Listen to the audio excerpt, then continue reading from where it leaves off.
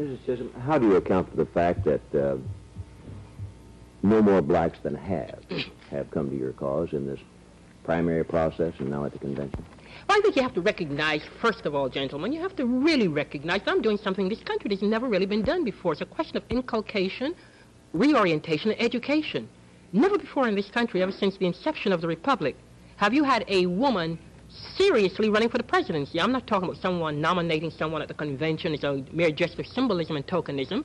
I'm talking about someone that has been going out in the highways and byways for the past 7.5 months and saying to the American people that if indeed this is a multifaceted society, that Mrs. Chisholm also can be considered a person that can run for the presidency of this country. I was breaking a tradition in which only white males have only been the gentlemen in this country that have guided the ship of state. So you don't expect people, black, white, men, or women, to suddenly overcome a tradition that has been steeped ever since the inception of this republic. So I understand that. I've broken the ice. You say that you would vote for what would amount to an anti-McGovern position on this California controversy. I do not put it in that light at all. You cannot, because I'm just trying see, to make it comprehensible to people who don't understand. Yes, I think something must be very clear too. You see, what is happened here too, and it's very unfortunate. Since a lot of people did not regard Mrs. Chisholm's candidacy as a serious candidacy, nobody ever came to Mrs. Chisholm to ask what her viewpoints were on many, many things, you know, within the Democratic Party, because she's always been, in a sense, a persona non grata with the professional politicians. But everyone who knows me knows that right from the beginning, whether it would be McGovern, Wallace, Jackson, Muskie, or anyone else, that this is wrong. The principle is wrong. And had they come to me and discuss with you, I would tell them this. This has always been my stand. Well, you of course can word it as you like, but the net effect would be a vote against Senator McGovern. And what I'm trying to get at here is, it seems to me that one of the objectives of your campaign has been to try to bring into the political processes people who felt powerless and alienated. A good many of those people are supporting Senator McGovern. And it seems to me the only thing they're going to think is, all right, you changed the rules after the game was over.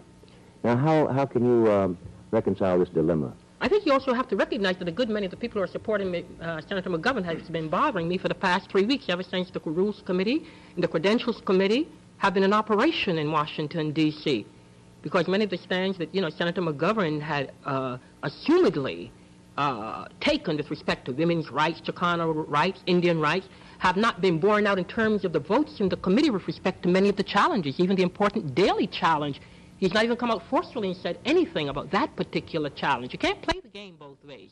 And this is what I've been saying for the past 7 months since I've been going up and down the country, that I knew in no uncertain terms that Senator McGovern would be like all of the rest of them. It's politics as usual, maybe just under the name of reform. And the committees, the committee deliberations in Washington, D.C., the Resolutions Committee and the Credentials Committee and the Platform Committee indicated quite clearly that many women are dissatisfied with some of his stands, that many blacks from Mississippi and South Carolina couldn't understand some of them, but this is power. That's why I have always said that I'm the only different candidate from all of the rest of them that were running. I knew this would happen. I've been in this business for 20 years.